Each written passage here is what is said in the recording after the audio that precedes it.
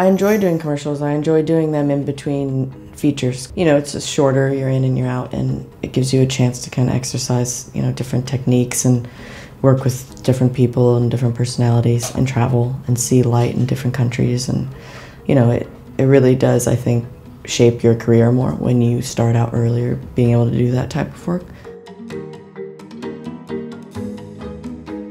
I tend to work with a lot of the same directors commercially. They have a sense of style, a look, generally the products that they're getting asked to shoot.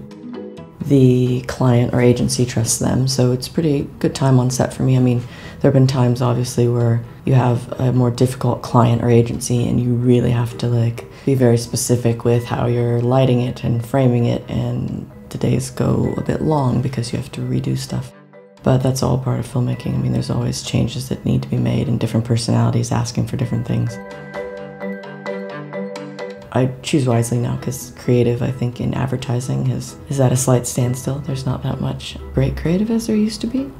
It's still out there, but generally I like working in Europe for that reason, because I think there's a bit more kind of personality in the spots that you guys have on TV than maybe an American TV spot.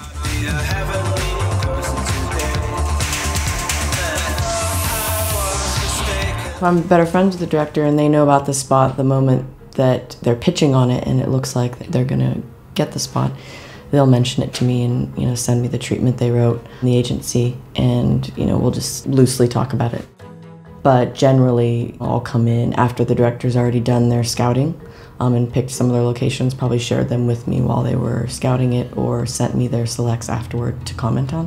And then I'll come in for the tech scout. So, for instance, the commercial that I'm doing now in London, she mentioned it prior, maybe a couple weeks before she was going to come out. I came out after she saw the locations, but while she was kind of scouting them, she would send me pictures and just ask my opinion. But by the time I got here, they had selected them. Then I go tech scout them with my crew. So we have only like less than a week before we execute and shoot.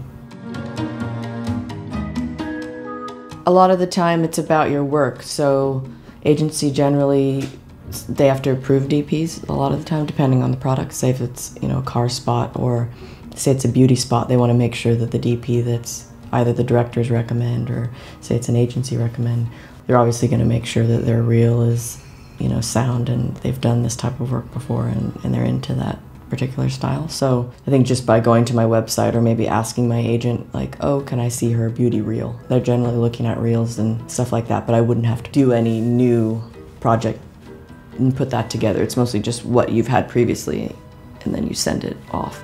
Sometimes the directors recommends enough and they don't really do much else. They just go on that word. I'm there to make everything look great, whatever that means in my department and even in other departments, you know.